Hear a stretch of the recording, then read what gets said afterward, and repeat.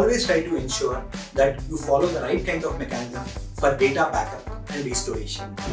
Backup is your defense mechanism, especially when there is a hardware failure, when there is a fire on your system, and apart from that, any security breach which happens on your system. Try to regularly take a backup of your system and the files inside the system. And apart from that, try to use something like a rewritable disks or tapes for your regular backups. First, you guys try to calculate how much is your backup, what is the size of your backup, and try to use the type of backup accordingly which suits the system. Hope you follow these tips and try to take regular backups of your system and protect your system.